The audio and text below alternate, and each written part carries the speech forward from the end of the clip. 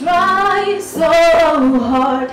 You don't have to give it all away. You just have to get up, get up.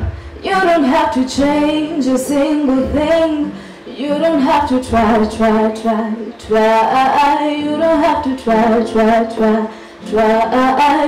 have to try. This is what it means to be a man. Make sacrifices and never go soft or show no empathy. You should know no sympathy. Do not believe you can show sadness. Keep holding on. What of depression? That's a show of weakness. So our hashtag today is man enough, because we are wondering what is man enough. But what has society been telling us is man enough, and what really is man enough? Do we feel man enough? Okay, this is for the men. Do we really feel man enough? What we have been taught as men is to be uncomfortable in being a man. And part of this expression of masculinity, once it is suppressed, you are told to express it in a certain way that you don't feel comfortable.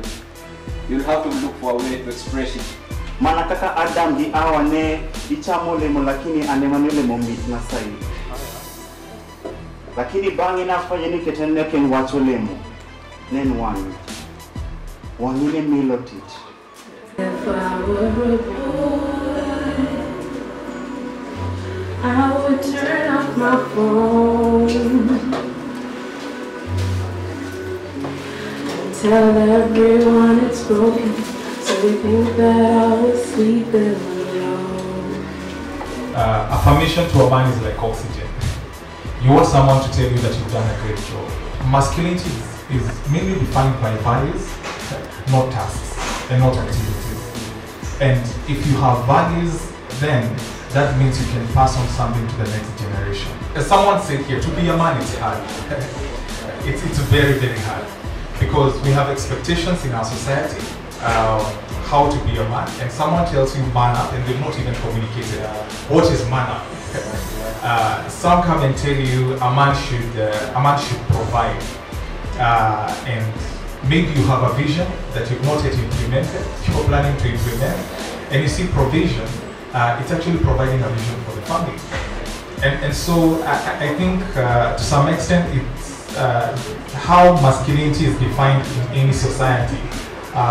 It's mainly pushed by the needs in that society. The reason why men behave the way they do, it is a result of what someone said here, that there is so much pressure and no one told me what to do.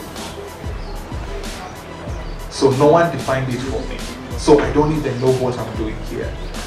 And as a result of that, he decides he wants to become like his great-grandfather. He gets a few women, he has children everywhere. And now the society turns against the guy, and no one told him that actually doing that is not what we expect as a society. And I think community crucifies men in a way that they don't deserve. But at the same time, my father told me something. He said that there's no platform in this world called excuses. So make sure you find out, make sure you seek wisdom and know what it takes to become a man. Na bado akaniambia kama mrembo ni kuwa na rangi ya tao, si basi Mampino wameshinda competition zote za beauty pageant. Akaniambia mwanangu, sidangani ati hard work pays. Jiulize mbona watu mjengo wanalanguishi in poverty. So kuzaliwa Mathare haikunizuia kuwa na a loving tone. Nina sauti ya ghetto lakini bado na warunda. All stones za Eskimos na beba a body iko froze, a black heart, a black soul, black ash in the dark stones za black thought ni beyond explaining. Ni sad najiona nikijiban nikijiwacha empty. You see, I want us to be like what Samson in Delilah, but don't poke my eyes on it, meaning your love being blind. But how come? How come to really love but passwords kwa phones zinaficha mengi kuliko Victoria's Secrets? That's what we have become. Tuna heal hearts na sweet words, zeta ta pharmacist anajua action ni dawa. You see, we chat less and date more. Tumekuwa electrons, you know, bonds. In restaurants in appealing menu but utasikia menu, cook up stories to cover up your lies, but truth beneath your skin ni polygamy runs in your veins. Nini artery. What if we stop competing in this Game of Thrones to realize that love is tasty, jukuna cookie kwa hii empire, and that if we forgo the scandals, then to realize what we have and the have-nots.